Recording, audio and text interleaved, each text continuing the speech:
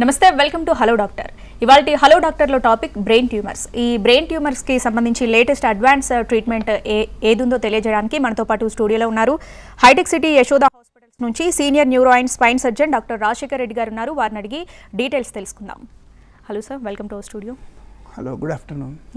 First ఈ advance treatment కంటే ముందు అసలు ఈ బ్రెయిన్ ట్యూమర్స్ సిమ్టమ్స్ ఎట్లా ఉంటాయి, ఎప్పుడు వీటిని బ్రెయిన్ ట్యూమర్స్ అంటారు అనేది మనం డిస్కస్ చేద్దాం. సో బ్రెయిన్ ట్యూమర్ అంటే ఏంటంటే బ్రెయిన్లో అబ్నార్మల్గా సెల్స్ మల్టిప్లై అయ్యి ఒక కణితిలాగా ఏర్పడటాన్ని బ్రెయిన్ ట్యూమర్ అంటాము.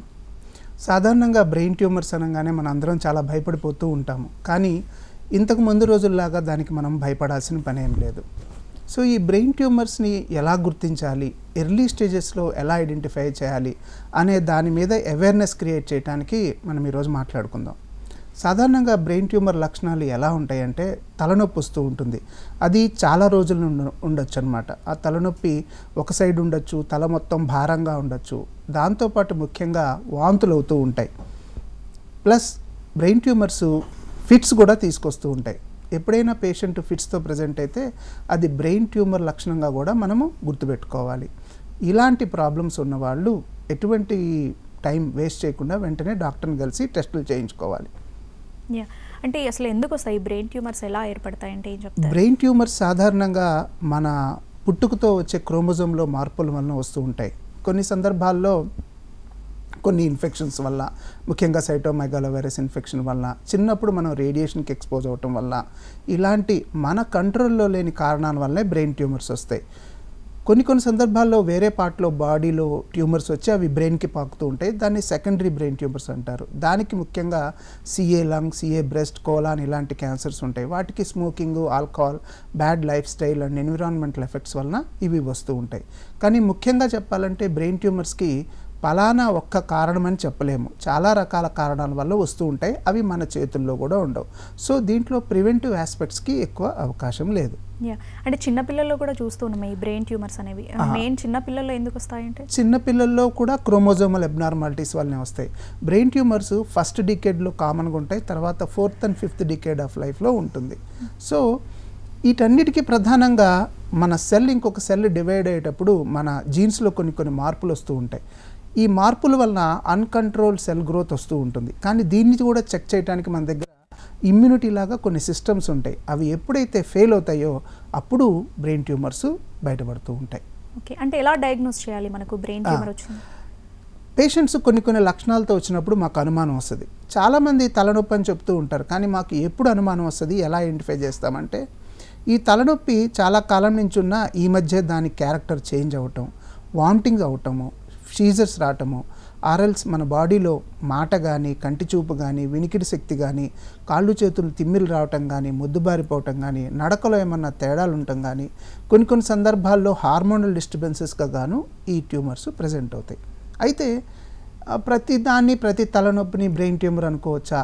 ఇది మెయిన్గా కామన్గా మనం భయపడే అంశం. కానీ అలా ఉండదు. తలనొప్పి ఎప్పుడైనా ఒక భాగాన్ని వచ్చి ఎపిసోడిక్గా ఉండి వామిటింగ్స్ ఉన్నా అది మైగ్రేన్ లక్షణం కూడా ఉంటుంది. దానికి వాళ్ళు చీకటి గదిలో పడుకోవటము, లైట్స్ సౌండ్స్ ఆపేయమని చెప్పటము, ఇలాగున్నప్పుడు అది మైగ్రేన్గా అంటాం. కానీ బ్రెయిన్ ట్యూమర్లో వచ్చే తలనొప్పికి ఎట్టి పరిస్థితుల్లోనే అసోసియేటెడ్ ఫీచర్స్ ఇలా ఉండవు. దాంతోపాటు సీజర్స్ రావటము, తలనొప్పితో పాటు వామిటింగ్స్ అవటము, ఏదన్నా ఫోకల్ న్యూరలాజికల్ డెఫిసిట్తో ప్రజెంట్ అయినప్పుడు మాత్రమే మేము బ్రెయిన్ ట్యూమర్స్ గురించి ఆలోచిస్తాం. ఇంకా ముఖ్యంగా ఏంటంటే తలలో ట్యూమర్ ఉన్నవాళ్ళు, తలలో సిగ్నిఫికెంట్ ప్రాబ్లం ఉన్నవాళ్ళు నిద్రలో నుంచే లేచిపోయి ఎర్లీ మార్నింగే హెడేక్తో ప్రజెంట్ అవుతారు. తరువాత పొద్దున్నే ఏం తినకపోయినా ఒక పెద్ద వామిటింగ్ అవుతుంటుంది. ఆ వామిటింగ్ ఎట్లా ఉంటుందంటే చాలా దూరం వెళ్ళి ప్రొజెక్టైల్గా పడుతూ ఉంటుంది. ఈ ముఖ్యంగా పేషెంట్లు ఎవరైనా చాలా జాగ్రత్తగా సిమ్టమ్స్ని ఎక్స్ప్లెయిన్ చేస్తే మేము ఎర్లీగా పట్టుకుంటాం. కొన్ని సందర్భాల్లో సార్ నాకు కంటి చూపులో తేడా ఉంది, కొన్నిసార్లు నా నడకలో మార్పు వచ్చింది, కొన్నిసార్లు నా కాళ్ళు చేతులు తిమ్మిర్లు వస్తున్నాయి, ఇలాంటి సిమ్టమ్స్ కూడా వస్తారు. బ్రెయిన్లో సెన్సరీకి సంబంధించిన ఎటువంటి సిమ్టమ్స్లో చేంజ్ వచ్చినా డాక్టర్గా మేము దాన్ని చాలా సీరియస్గా తీసుకుంటాం.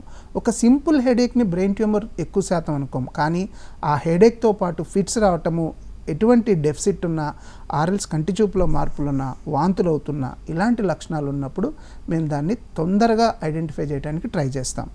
ఇలా ఐడెంటిఫై చేయడానికి మనం ఏం చేస్తామంటే ఫస్ట్ ఆ డౌట్ ఉన్న వాళ్ళకి ఎంఆర్ఐ స్కాన్ చేస్తాం. ఎంఆర్ఐ స్కాన్లో మనకి క్లారిటీగా తెలుస్తూ ఉంటుంది ఏంటి కారణం ఈ ప్రాబ్లంకి అని.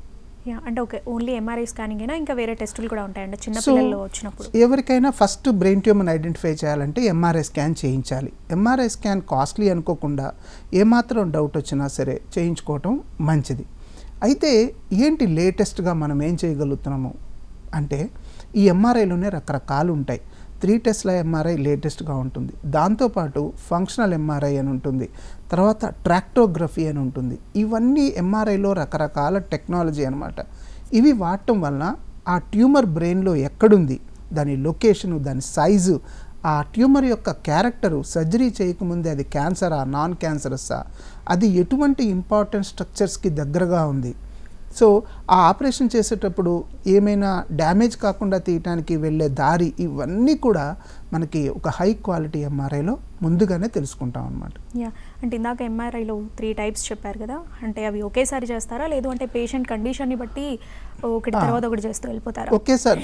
ఎప్పుడైతే ఒక న్యూరో సర్జన్ కానీ న్యూరాలజిస్ట్ కానీ బ్రెయిన్ ట్యూమర్ని సస్పెక్ట్ చేస్తే మేము వెంటనే ఒకేసారి అడుగుతాం. ఎందుకంటే మాటికి పేషెంట్ ఎంఆర్ఐకి వెళ్ళలేడు కదా.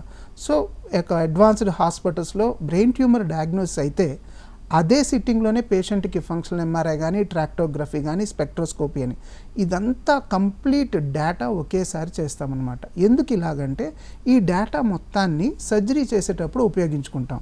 ఇప్పుడు ఇన్ఫర్మేషన్ అనేది చాలా ఇంపార్టెంట్, అలాగే ఈ ఇమేజెస్ కూడా చాలా ఇంపార్టెంట్. ఈ ఇమేజెసే మాకు సర్జరీ చేయడానికి ఎంతో హెల్ప్ చేస్తాయి అన్నమాట. అంటే ఈ అడ్వాన్స్ ట్రీట్మెంట్కి వచ్చేసరికి అంటే కేవలం సర్జరీయే దీనికి సొల్యూషన్ అంటారా? అంటే మెడిసిన్తో ఇది తగ్గిపోదా? సాధారణంగా బ్రెయిన్ ట్యూమర్ అనేది డయాగ్నోస్ చేసిన తర్వాత మందులతో తగ్గటం అంటూ ఫస్ట్ ఉండదు. బ్రెయిన్ ట్యూమర్ ఎక్కడి నుంచి వచ్చింది, దాని సెల్ ఆఫ్ ఆరిజిన్ ఏంటి, దాని క్యారెక్టరు, నేచర్ అనేది ఫస్ట్ ఐడెంటిఫై చేయాలి. దాని తర్వాతే ప్రాపర్గా మనము ట్రీట్మెంట్ ప్లాన్ చేయగలుగుతాము. సో మందులు అనేది పెట్టడం ఉండదు. కొన్ని సందర్భాల్లో బినైన్ బ్రెయిన్ ట్యూమర్స్ ఉంటాయి, అంటే చిన్న ట్యూమర్స్ క్యాన్సర్ కాని ఉంటాయి. అది కూడా పెద్దవాళ్ళలో వస్తే వాటికి మనం ఏం చేయక్కర్లేదు. కొన్నిసార్లు మనం వాటిని ఫాలో అయ్యి అబ్జర్వ్ చేస్తూ ఉంటాం. కానీ majority of the times brain ట్యూమర్స్కి surgery అనేది మెయిన్ ట్రీట్మెంట్. సర్జరీ చేయకుండా ఎటువంటి ట్రీట్మెంట్ కంప్లీట్గా స్టార్ట్ చేయలేం. ఇప్పుడు ఎంఆర్ఐ అన్నారు, ఇప్పుడు గతంలో చూసుకుంటే ఎంఆర్ఐ చేసిన తర్వాత రేడియేషన్ ఇస్తూ ఉండేవాళ్ళు, అంటే ఇప్పుడు ఎలా ఉంది ఎంఆర్ఐ? సో ఫస్ట్ రేడియేషన్ వరకు వెళ్ళం ముందు సర్జరీ గురించి చాలా వర్కప్ చేస్తాం ఫస్ట్. సో ఎంఆర్ఐ చేసిన తర్వాత ఈ ఇన్ఫర్మేషన్ తీసుకుని సర్జరీ చేయడానికి ప్లాన్ చేస్తాం. ఎందుకు సర్జరీ? ఇంతకుముందు బ్రెయిన్ ట్యూమర్ సర్జరీ అంటే కాలు చేయి పడిపోతాయి, మాట పడిపోతాయి, పేషెంట్ వెజిటేటివ్ స్టేట్లోకి వెళ్ళిపోతారు, ఏదో ఒక ప్రాబ్లంతో ఫేస్ అవుతూ ఉంటారని అనుకుంటాం. కానీ ఈ ఇన్ఫర్మేషన్ అంతా మేము ఆపరేషన్ థియేటర్కి తీసుకెళ్ళి ఇప్పుడున్న లేటెస్ట్ టెక్నాలజీ ఏంటంటే మన దగ్గర మంచి మైక్రోస్కోప్స్ ఉంటాయి, చాలా మ్యాగ్నిఫైడ్గా క్లియర్గా కనపడతాయి. దాంతోపాటు ఇంకా లేటెస్ట్గా ఏమొచ్చిందంటే ట్యూమర్ ఒక రకంగాను నార్మల్ బ్రెయిన్ ఒక రకంగా కనపడే టెక్నాలజీ కూడా ఉంది. దీన్ని ఫ్లోరెసెంట్ యాంజియోగ్రఫీ అంటాం. అది ఎలాగంటే ఈ రూమ్లో చీకటిగా ఉన్నప్పుడు మనకేం కనిపించదు, కానీ మనం ఇన్ఫ్రారెడ్ గాగుల్స్ పెట్టుకుంటే మనకు అన్నీ కనపడతాయి. అలాగే కంటి చూపుకి బ్రెయిన్లో నార్మల్గా కనిపించిన క్యాన్సర్ ఏది, నాన్ క్యాన్సర్ ఏది అనేది ఈ ఫ్లోరెసెంట్ యాంజియోగ్రఫీ చేసి ట్యూమర్ రిసెక్ట్ చేసేటప్పుడు చాలా ఉపయోగపడుతుంది. దాంతోపాటు మన కంట్రీలో ఇంకా న్యూరో నావిగేషన్ అనేది, ఈ నావిగేషన్ ఏంటంటే బ్రెయిన్లో నేను ఎక్కడ ఆపరేట్ చేస్తున్నాను, నేను ఒక ఇంపార్టెంట్ స్ట్రక్చర్కి ఎంత దూరంలో ఉన్నాను, ఈ స్ట్రక్చర్ని డ్యామేజ్ చేస్తే మన కాలు చేయి పడిపోతాయా, ఇలాంటి ఒక అంతా ఇన్ఫర్మేషన్ తీసుకుని సర్జరీ చాలా ప్రిసైజ్గా వెళ్ళటానికి ఈ నావిగేషన్ అనేది ఉపయోగపడుతుంది. దీని తర్వాత ఏమవుతుందంటే ఒక్కొక్కసారి ట్యూమర్ మొత్తం తీసేసామా లేదా, ఇంకెక్కడన్నా ఉందా, ఏదన్నా ఇంపార్టెంట్ స్ట్రక్చర్కి చాలా దగ్గరగా ఉందా, తీసేటప్పుడు ఏదైనా డేంజర్ అవుతుందా అనుకున్నప్పుడు పేషెంట్కి మధ్యలోనే ఎంఆర్ఐకి మళ్ళీ పంపించవచ్చు. ఆపరేషన్ థియేటర్కి పక్కనే ఎంఆర్ఐ సూట్స్ కూడా ఉంటాయి. సో ఎంఆర్ఐకి పంపించి మళ్ళీ స్టడీ చేస్తాం, ఇంకెంత ట్యూమర్ ఉంది, ఇంకా ఇంపార్టెంట్గా తీయచ్చా, తీయకూడదా, తీస్తే ఏమన్నా సైడ్ ఎఫెక్ట్ వస్తుందా అనేది మళ్ళీ స్టడీ చేస్తాం.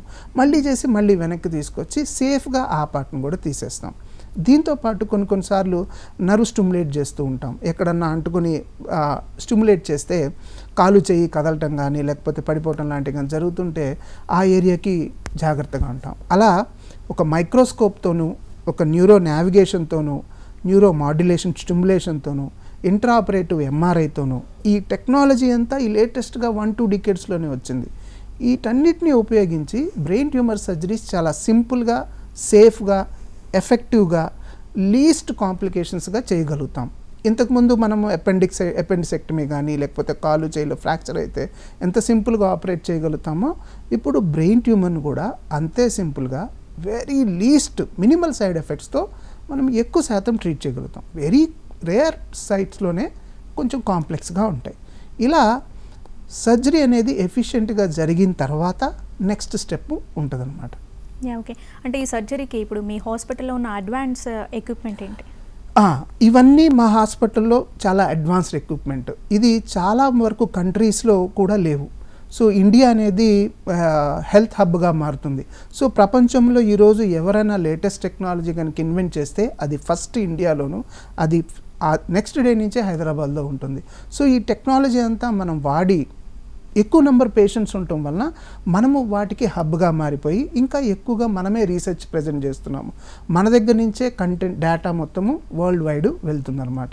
సో హైదరాబాద్ అండ్ ఇండియా కూడా ఇలాంటి అడ్వాన్స్డ్ ట్రీట్మెంట్స్కి సెంటర్గా మారిపోయిందనమాట. ఇవన్నీ మా దగ్గర ఉండటం వలన మేము ఇంటర్నేషనల్ పేషెంట్స్ కూడా మనం హెల్ప్ చేస్తూ ఉన్నాం. అంటే ఇలా సర్జరీ చేయాలంటే మనకి ట్రైన్డ్ డాక్టర్స్ ఉండాలి అంటారు. సో మీ హాస్పిటల్లో అలా గ్రూ ఆఫ్ పీపుల్. సో ఈ సర్జరీస్ ఒక 20 years బ్యాక్ ఈ సర్జరీస్ని ఇలా చేసేవాళ్ళం కాదు. నేను ట్రైనింగ్ అయ్యి 20 years అవుతుంది. బట్ ఎప్పటికప్పుడు అప్డేట్ అవుతూ ఉండాలి. ఏదైనా లేటెస్ట్ టెక్నాలజీ ఉంటే దాన్ని మనం అడాప్ట్ చేసుకోవాలి, ట్రైనింగ్ అవ్వాలి, బెస్ట్ అవుట్కమ్స్ కోసం ఎప్పుడూ ట్రై చేస్తూనే ఉండాలి. అలా చేయటం వల్ల ఈరోజు సర్జరీ సేఫ్ అండ్ ఎఫెక్టివ్గా మారిపోయినాయి. ఇలా సర్జరీ చేసిన తర్వాత ఇంపార్టెంట్ టెక్నాలజీ ఇక్కడ కూడా చాలా ఉంటుంది. ఈ చేసిన టిష్యూని బయాప్సీ చేస్తాం. ఇంతకుముందు బయాప్సీ మ్యాక్రోస్కోపిక్ దాని స్ట్రక్చర్ని బట్టి డివైడ్ చేసేవాళ్ళం. ఇప్పుడు మనం తీసిన టిష్యూని జెనెటికల్ అనాలిసిస్ చేస్తున్నాము. ఈ జెనెటికల్ అనాలిసిస్ చేయటం వలన ఏ జీన్స్లో తేడా ఉంటుందో దానివల్ల ట్యూమర్ వస్తుంది, దానికి స్పెసిఫిక్గా జీన్ థెరపీలు ట్రై చేయటము, లేకపోతే ఇమ్యూనోథెరపీ ట్రై చేయటము, తర్వాత వెక్టర్ బేస్డ్ ట్రీట్మెంట్స్ ప్లాన్ చేయటం లాంటిది ఇంకా రీసెర్చ్ ఫేజ్లోనే ఉంది. ఇలాంటివి కూడా ట్రై చేస్తూ ఉంటాం. బట్ కాంక్రీట్గా ఇంతవరకు ఎటువంటిగా ఫైనలైజ్ అవ్వలేదు. But this is the future. దాని తర్వాత బయాప్సీ చేసిన తర్వాత కొన్ని సందర్భాల్లో ట్యూమర్స్ క్యాన్సర్గా అనిపిస్తాయి అన్నమాట. ఇలా క్యాన్సర్గా అనిపించినప్పుడు మనం దానికి రేడియోథెరపీ కూడా ప్లాన్ చేయాలి. అంటే బ్రెయిన్ ట్యూమర్స్లో టైప్స్ ఉంటాయంటే క్యాన్సర్కి దారి తీసేవి ఉంటాయి, నార్మల్ ట్యూమర్స్ కూడా. బ్రెయిన్ ట్యూమర్స్లో ముఖ్యంగా 80% వరకు క్యాన్సర్స్ ఉండవు. 80% బినైన్ ట్యూమర్సే ఉంటాయి. ఈ బినైన్ ట్యూమర్స్కి మనము కంప్లీట్గా సర్జరీ చేసి తీసేస్తే దట్ ఈస్ కాల్డ్ క్యూర్. ఇంకా వాళ్ళకి మళ్ళీ రాదు, వాళ్ళు దాంట్లో నుంచి క్యూర్ అయిపోయినట్టే. సో 80% ఆఫ్ ద పేషెంట్స్ దీని గురించి అసలు భయపడాల్సిన పని ఏం లేదు. ఓన్లీ 20% ఆఫ్ ద పేషెంట్స్ మాత్రమే క్యాన్సర్గా ఉంటాయి. వాళ్ళల్లోనే మళ్ళీ రావటం జరుగుతూ ఉంటుంది. అంటే కొన్ని కేసెస్లో సర్జరీ అయ్యాక మళ్ళీ రికవర్ అవుతాయి అని. అవునమ్మా, కరెక్ట్గా. ఇది చాలామంది ఏంటంటే ఒక ఎపిసోడ్ డాక్టర్ దగ్గరికి వెళ్ళి ఈ ట్రీట్మెంట్ అంతా చేయించుకుంటారు. కానీ కొన్ని సందర్భాల్లో సార్ మళ్ళీ ట్యూమర్ వచ్చింది అని అంటూ ఉంటారు. ఈ ట్యూమర్ వచ్చేసిన తర్వాత వాళ్ళు రెండో సైకిల్కి వెళ్ళడానికి ఇష్టపడరు. డ్యూ టు ఫైనాన్షియల్ రీజన్స్, అలసిపోవటము, ఇంతే అవుతుంది, కాంప్లికేషన్స్ ఉంటాయి, అన్ని రకాలుగా వాళ్ళు మళ్ళీ అటెంప్ట్ చేయరు. కానీ ఇప్పుడు కొన్నిసార్లు ఒకసారి సర్జరీ చేసిన తర్వాత 5 సంవత్సరాల వరకు ట్యూమర్ రాదు, మళ్ళీ 5 సంవత్సరాల తర్వాత స్టార్ట్ అవుతుంది. మళ్ళీ జాగ్రత్తగా ట్యూమర్ చేస్తే ఇంకొక 5 సంవత్సరాల పేషెంట్కి లైఫ్ ప్రొలాంగ్ చేయొచ్చు. ఒక్కొక్కసారి 10 years కూడా ఇవ్వచ్చు. సో 10 years బ్యాక్ చేసిన సర్జరీస్ కొన్నిసార్లు మెల్లగా మళ్ళీ గ్రో అవుతూ ఉంటాయి. వాటిని సీరియల్గా ఎంఆర్ఐ చేయటం వల్ల ఫస్ట్ మేము ఏం చేస్తామంటే ఇయర్కి ఒకసారి ఎంఆర్ఐ చేయించమని చెప్తాము. తర్వాత 5 years వరకు ట్యూమర్ రాకపోతే అది క్యూర్ అంటాం. కానీ 5 years లోపల మళ్ళీ వస్తే అది సిగ్నిఫికెంట్ సైజ్ కనుకైతే మళ్ళీ రీఆపరేట్ చేస్తాము. కొన్నిసార్లు ఆపరేట్ చేయలేకపోతే దానికి రేడియేషన్ ఇచ్చినా దాన్ని కంట్రోల్ చేయగలుగుతాము. ఇలా రేడియేషన్ ఇవ్వటం వల్ల కానీ సర్జరీ చేయటం వల్ల కానీ వాళ్ళ లైఫ్ ఎక్స్పెక్టెన్సీ ఇంకొంతకాలం పెంచడానికి ఉపయోగపడుతుంది. అంటే 5 yearsలో మళ్ళీ వస్తుంది అంటే సర్జరీలో మనం కరెక్ట్గా దాన్ని కాదమ్మా, సర్జరీ చేయకపోవటం జరిగింది. దాని క్యారెక్టర్ ఉంటుంది, దాని యొక్క జన్యువుల్లో కొన్ని క్యారెక్టర్ వలన ఆ ట్యూమర్ మళ్ళీ వచ్చే అవకాశం ఎప్పుడు అది లేకుండా ఉండదు. అసలు ట్యూమర్ రావటం అంటే ఏంటి? ఒక సెల్ ఇంకొక సెల్ని ప్రొడ్యూస్ చేసే లక్షణం. మనం అట్లా ప్రొడ్యూస్ చేసింది అది మనం ట్యూమర్ తీసేసాము, అంతా తీయలేము. మైక్రోస్కోపిక్గా ఎక్కడన్నా ఒక్క సెల్ ఉన్నా అది గ్రాడ్యువల్గా మళ్ళీ పెరుగుతుంది. అదే ట్యూమర్ అంటే, అదే క్యాన్సర్ అంటే. సో ఒక్క సెల్ ఉన్నా మళ్ళీ రావచ్చు. ఓకే రైట్, ఒక బ్రేక్ తీసుకొని కంటిన్యూ చేద్దాం. Hello డాక్టర్లో short break.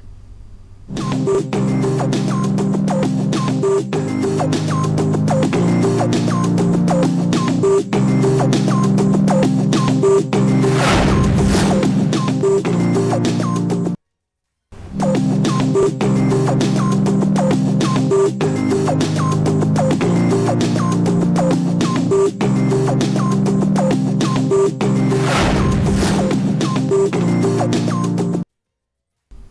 బ్యాక్. ఈ సర్జరీలో ట్రీట్మెంట్లో భాగంగా ట్యూమర్ తీసేసిన తర్వాత నెక్స్ట్ ఏం చేయాలి మనం? అంటే ఈ ట్రీట్మెంట్ అయిపోయినట్టనే, లేదు అంటే ఇంకా ఫాలోఅప్ చేయాల్సింది? సాధారణంగా సర్జరీ అయిపోగానే ట్రీట్మెంట్ అయిపోయింది అనుకుంటారు, కానీ పేషెంట్ సర్జరీ అయిపోయిన తర్వాత బయాప్సీ రిపోర్ట్ని బట్టి చాలా క్లోజ్ ఫాలోఅప్ ఉండాలి. బయాప్సీ రిపోర్ట్లో క్యాన్సర్ అని అనుమానం వచ్చినప్పుడు దానికి వెంటనే రేడియోథెరపీ, కీమోథెరపీ కూడా తీసుకోవాలి. అది తీసుకోకపోతే సర్జరీ చేసిన అడ్వాంటేజ్ మొత్తం పోతుంది. ఆ పేషెంట్ కంటిన్యూస్గా రేడియేషన్ ట్రీట్మెంట్ ఇవ్వాలి. ఇంతకుముందు రేడియేషన్ ట్రీట్మెంట్ అంటే వెంటనే ఒక టోటల్ బ్రెయిన్కి ఇరాడియేట్ చేస్తూ ఉండేవారు. దానివల్ల రేడియేషన్ తర్వాత పేషెంట్కి చాలా కాగ్నిటివ్ డిక్లైన్, పేషెంట్ మతిమరుపు, ఫిట్స్ రావటము, గుర్తుపట్టలేకపోవటము, అంత ఉపయోగపరమైన జీవితం గడిపేవారు కాదు.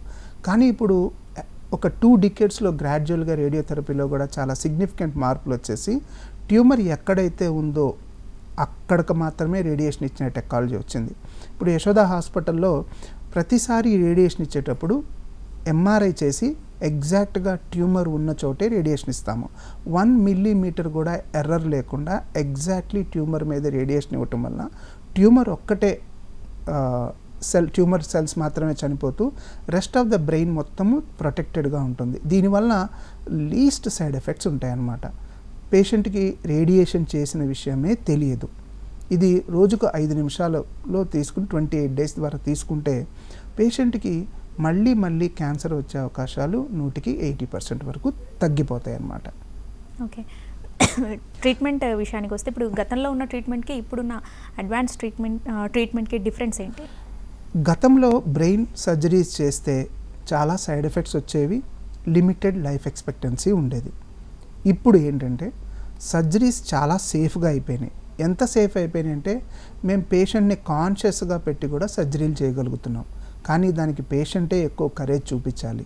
కానీ అన్నిసార్లు మేము అది చెయ్యం, అంత అడ్వాన్స్ అయిపోయాము. దాంతోపాటు ఈ లేటెస్ట్ ఆపరేటివ్ టెక్నిక్స్ ద్వారా లీస్ట్ సైడ్ ఎఫెక్ట్స్తో సర్జరీ చేయగలుగుతాం. చిన్న సర్జరీ లాగానే బ్రెయిన్ ట్యూమర్ సర్జరీని కూడా చేయగలుగుతున్నాము. చాలా చిన్న ఇన్సెషన్స్తోనూ, అవసరమైతే చిన్న స్కోప్స్తో కూడా మేము చేయగలుగుతున్నాం. అది లేటెస్ట్ అడ్వాన్సెస్. సర్జికల్ ఒక్కటే కాకుండా దాని తర్వాత క్యాన్సర్స్కి రేడియేషన్ డిపార్ట్మెంట్లో కూడా సిగ్నిఫికెంట్గా ఇంప్రూవ్మెంట్ ఉంది.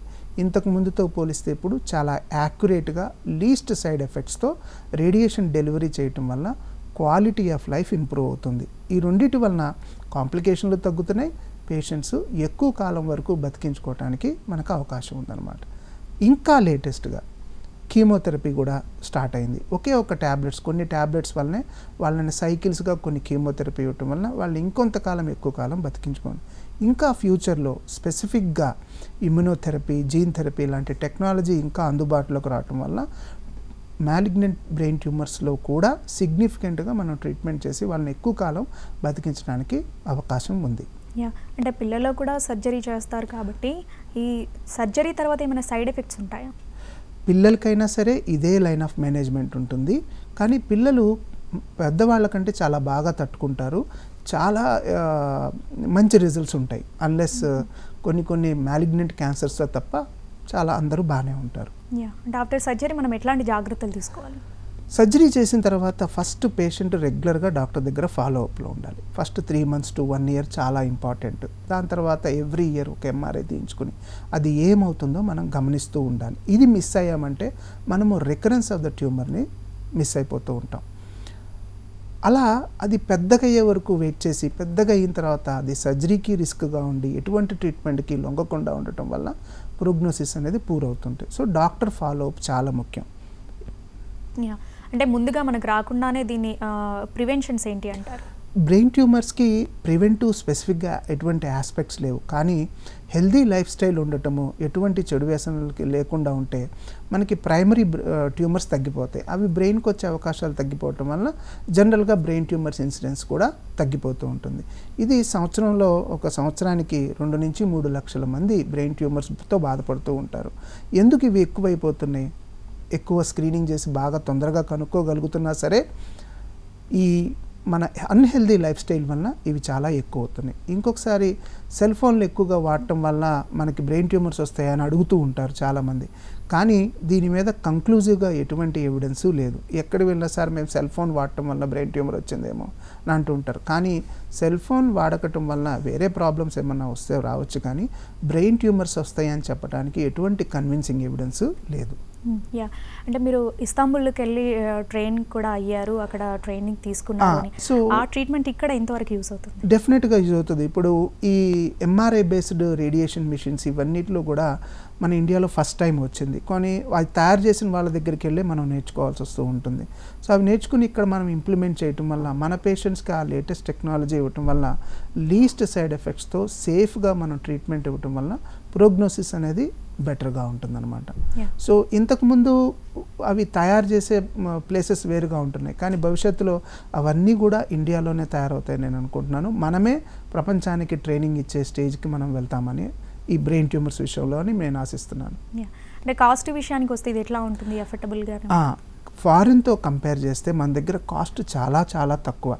ఇంతకుముందు ఈ ప్రాబ్లమ్స్ వచ్చినప్పుడు 1-2 డికేడ్స్ ముందు మేము అమెరికా వెళ్ళి వైద్యం చేయించుకుంటాం. ఉదాహరణకి చాలా సెలబ్రిటీస్ వాళ్ళ పేరెంట్స్కి కానీ వాళ్ళకి కానీ ఏమైనా వస్తే అమెరికా వెళ్ళి ట్యూమర్ సర్జరీ చేయించుకుంటామని. ఇప్పుడు ఎక్కడికి వెళ్ళాల్సిన అవసరం లేదు. అక్కడ ఏ టెక్నాలజీ ఉందో అక్కడికంటే ఎక్కువగా టెక్నాలజీ ఇక్కడ ఉంది.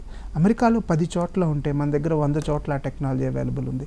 అది అన్ని సిటీస్లోనూ అన్ని ప్లేసెస్లోనూ అవైలబుల్గా ఉండటం వల్ల అది ఇంకా మోర్ వైడ్గా మనమే బాగా చేయగలుగుతున్నాం.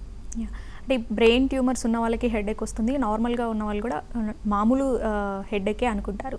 సో ఇలా నెగ్లిజెన్స్ చేసే వాళ్ళకి ఫ్యూచర్లో ఎట్లాంటి ప్రాబ్లమ్స్ ఉంటాయి? సో ఈరోజు ఈ ప్రోగ్రామ్ చేయడానికి మెయిన్ కారణం ఏంటంటే అసలు అవేర్నెస్ క్రియేట్ చేయటం. అసలు ఈ తలనొప్పిని నెగ్లెక్ట్ చేయకుండా ఒక సిటీ స్కాన్ కానీ ఒక ఎంఆర్ఐ కానీ తీయించుకోవటం అనేది చాలా simple way of screening it. మనము ఈ తలనొప్పిని ఐడెంటిఫై చేసి ఇదేమన్నా స్పెషల్గా ఏమన్నా అనిపించినప్పుడు తప్పకుండా డాక్టర్ దగ్గరికి వెళ్ళాలి. ముఖ్యంగా వామిటింగ్ రావటము, ఫిట్స్ రావటము, కంటి చూపులో మార్పులు, నడకలో మార్పులు, కాళ్ళు చేతులు తిమ్మిళ్ళు రావటము, ఇటువంటి లక్షణాలు ఏదన్నా గమనిస్తే టైం వేస్ట్ చేసుకోకుండా వెంటనే ఒక స్కానింగ్ తీయించుకోవటం వల్ల దాన్ని ఎర్లీ స్టేజెస్లోనే ఐడెంటిఫై చేస్తాం. అడ్వాంటేజ్ ఏంటి? ఎర్లీ స్టేజెస్లో ఐడెంటిఫై చేస్తే అది 2 సెంటీమీటర్స్ కంటే తక్కువగా ఉన్నప్పుడు అది చాలా యాక్సెసిబుల్గా ఉంటుంది, సర్జరీ చేయటం చాలా సులువు ఉంటుంది, కంప్లీట్గా తీసేసే అవకాశాలు ఎక్కువగా ఉంటాయి. అలా కంప్లీట్గా తీసేయటం వల్ల క్యూర్ అనేది పాసిబిలిటీ ఎక్కువ అవుతుంది. సో ఏదైనా జబ్బుని ఎర్లీగా పట్టుకోవటం మంచిదా, లేటుగా పట్టుకోవటం మంచిదా? ఎర్లీగా పట్టుకుంటే అది ఈజీగా ట్రీట్ చేయొచ్చు.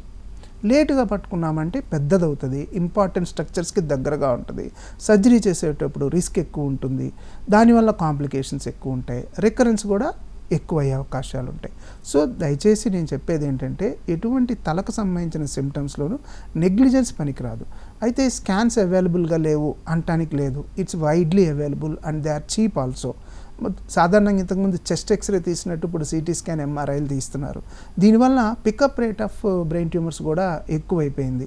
సో ఎర్లీగానే ఎక్కువ శాతం చూస్తున్నాము. ఎక్కడో కొన్ని సందర్భాల్లోనే మేము అడ్వాన్స్డ్ స్టేజ్లో ఐడెంటిఫై చేస్తున్నాం. అంటే ఎర్లీ స్టేజెస్ అంటే దీంట్లో స్టేజెస్ ఏమైనా ఉంటాయా? ఉంటాయమ్మా. సో బినైన్ ట్యూమర్స్కి ఏమో సైజ్ ప్రకారంగా దాన్ని డివైడ్ చేస్తాము. మ్యాలిగ్నెంట్ అంటే క్యాన్సర్లో 4 స్టేజెస్ ఉంటాయి, 1, 2, 3, 4 అని. 1-2 స్టేజెస్ ఏమో చాలా మంచివి, మనం కనుక కంప్లీట్గా ట్రీట్ చేస్తే క్యూర్ అనేది పాసిబిలిటీ ఉంటుంది. 3 and 4 స్టేజ్లో పేషెంట్కి ప్రాబ్లమ్స్ ఎక్కువగా ఉంటాయి, ఎన్నిసార్లు తీసినా మళ్ళీ వస్తూ ఉంటుంది. వీళ్ళలోనే అడ్వాన్స్డ్ రేడియోథెరపీ, కీమోథెరపీ ఇవ్వటం వలన ఎక్కువ కాలం బతికించుకునే అవకాశం ఉంటుంది అన్నమాట. లాస్ట్ ఫైనల్ కన్క్లూజన్ ఏం చెప్తారు? ఏంటి ఇదేనమ్మా కంక్లూజన్ ఏంటంటే ఈ ప్రోగ్రామ్ అవేర్నెస్ కోసం చేసాం. సో ఎర్లీ స్టేజెస్లో ఐడెంటిఫై చేసుకోవాలి. చిన్న సిమ్టమ్స్ని కూడా నెగ్లెక్ట్ చేయొద్దు. ఒకవేళ బ్రెయిన్ ట్యూమర్ కనుక డయాగ్నోజ్ అయితే భయపడద్దు. ఇప్పుడు ఉన్న టెక్నాలజీ ఎక్స్పర్టైజ్తో మనము అది చిన్న ఆపరేషన్ లాగానే డీల్ చేయొచ్చు. ఎఫెక్టివ్గా సైడ్ ఎఫెక్ట్స్ లేకుండా కంప్లీట్గా బ్రెయిన్ ట్యూమర్ చేసే పరిస్థితులు చాలా ఉన్నాయి. దాని తర్వాత కూడా ఒకవేళ క్యాన్సర్ అని వచ్చినా ప్రపంచంలో ఎక్కడికి వెళ్లకుండా అంతా ట్రీట్మెంటు ఒకే చోట మన హైదరాబాద్లోనే అవైలబుల్గా ఉంది.